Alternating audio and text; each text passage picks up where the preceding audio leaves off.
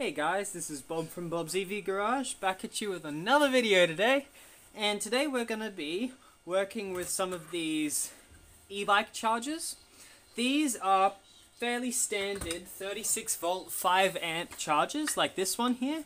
36 volts, 5 amps.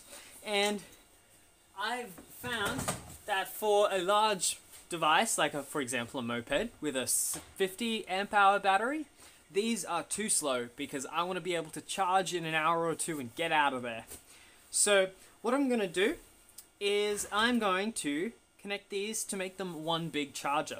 Now, something I found that's really cool is if you orientate them in the right direction, so opposite one another, then you can actually click the casings together. You can press one in and they latch together perfectly.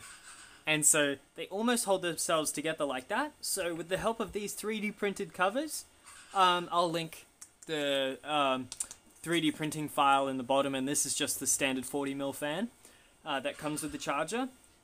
But you can put these on, and when you screw the screws down, it becomes a whole unit. And it looks really good when it's done. So let's give it a go. We've got a couple things to do before it's all closed up, so let's get started. Okay. So the next part, I'm going to be working with mains voltage, 230 volts, so don't replicate this. We've just got a standard mains cord. We've got our cable here. We'll strip it, and I'm going to set this into time-lapse mode because there's a lot of soldering and stuff here that you guys don't need to be around for. Just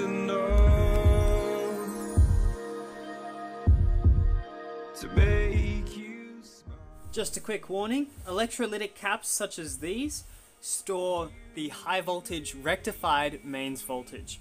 So they can sometimes have a charge on the casing, so be careful not to touch them or the circuit board around them. You could get shocked or it could kill you. Your fear that you dream of will disappear.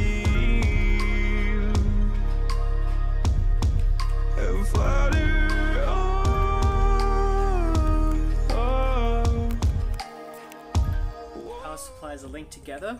On the AC side, I'm going to strip these wires and we're going to match the voltages up. I'm going to aim for about 41 volts because that is enough to charge a battery to about 90%. And that's all I'll need because this is just to be like sort of a fast charger I can use on the side of the road kind of thing. So it doesn't need to charge them all the way up to 42 volts, and plus the last like 20% or 10% of charging takes place a little bit slower than the first 80 or 90%, and that's just because the voltage stays constant and the current drops off, so the watts also drop off. Fun little fact. But anyway, I'm going to plug our supply in and I'm going to adjust the voltages of each until they're well matched. And I look down, and all your fears around the ground. Then you said all I ever wanted was to... I've got a grid tie inverter. I'm going to use this as just like a load in order to set up the amount of current coming from each of the power supplies. I'm going to set them to about 7.5 amps for a 15 amp total charger, and maybe a little bit more or less. We'll see how it goes.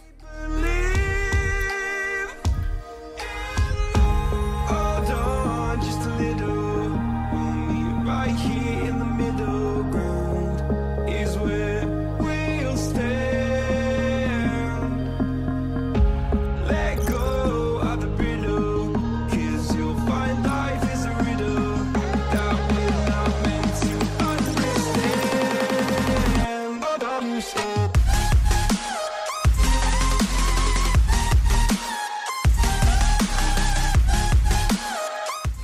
Okay, I've got my hot glue gun here.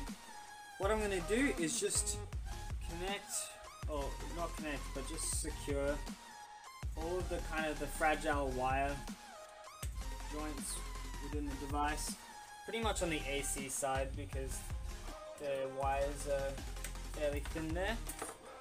Now also, just going to add a little bit of insulation on, pretty sure it's these, but we'll do it on both, on the capacitors, because when you flip the units together, the low voltage side of one and the high voltage side of the other will kind of be really close to each other, so we'll just protect those. I'd rather use some high temperature tape, but this should do. Okay. Yeah, I know, there's probably a better way of doing this. And I'm thinking right now that this tape is probably going to act as a bit of a heat insulator, so parts will get slightly warmer. Overall, poor way of doing it, but I don't really have too much of a choice here. I don't have, you know, whatever it is, capped on tape or anything, so kind of got to make do. Cool. Now what I'm going to do is tuck the wires out of the way. We've got to figure out a place where all these wires will go so that it's nice and neat when we put them back together. Something like that. The wires will hinder airflow slightly, but there's not too much we can do about that. There we go. So in this case, I've squeezed the top half so that it meshes. Let me bring it close. See, so it meshes with the bottom half, and it like locks it together. And see what I was meaning about with the tape? Very close together. Might even put some glue in there. Okay. Lovely. So I should note, please don't try this at home, and there's a number of reasons for that, but the biggest one is that I haven't got fuses on either side right now, and that's something I'm going to add to this project. I won't do it on camera because I'm going to have to go buy the fuses and everything, but yeah, if you do this, don't copy my video, and also use fuses please, on the battery side and the AC side. Either way, we're going to put it back together now. We can use a little bit of hot glue around the connection point. There you go. And that will just provide a little bit of support so the cable is less likely to just pull straight out if for some reason it gets impacted or anything. So let that one set, and we'll do it on the DC side as well. And don't forget, got to plug in the fans because they will be of utmost importance, because this unit is being run at slightly over its rated capacity, so there is going to be more heat, especially in things like the inductor, that big coil of wire that we saw earlier, the transformer, and the power devices which are mounted on the heatsink. Now I should note as well, the fan wires, very fragile, and you may want to just add a dab of hot glue onto the fan wires to stop them from ever coming off the fan and thus being damaged. Lovely. So the hot glue is pretty much set. I'm going to plug in the fans and we'll screw it all together.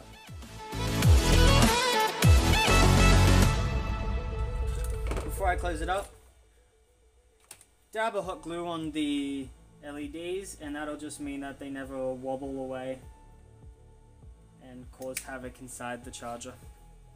Do that for both sides.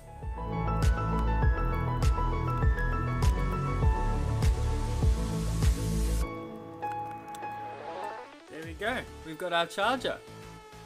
It looks pretty swish, and we should have 41 volts on the output here. Let's check that. 41 volts. Lovely.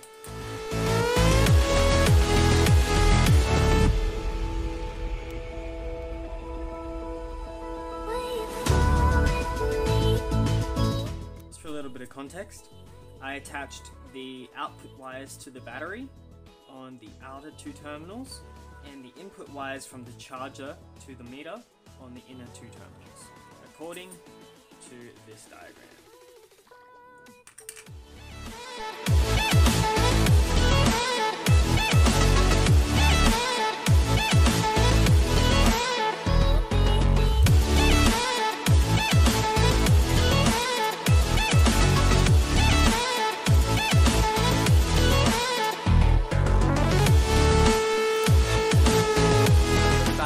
Length of wire here, and we're going to slide the end through here so that the clamshell kind of construction, or the two-piece construction, comes together like so. Not like so.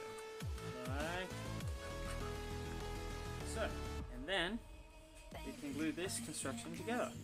But first, we have to seal the wiring internally.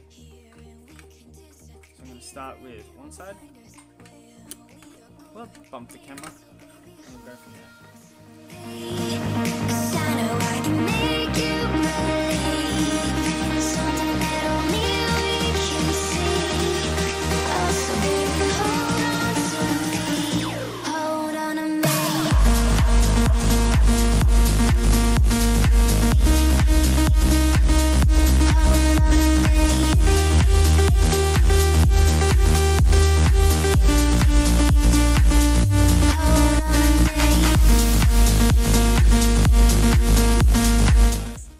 Project. It's really helped me with my scooter. I can charge at work now, and it's really quick to charge in the shed as well, so that's great.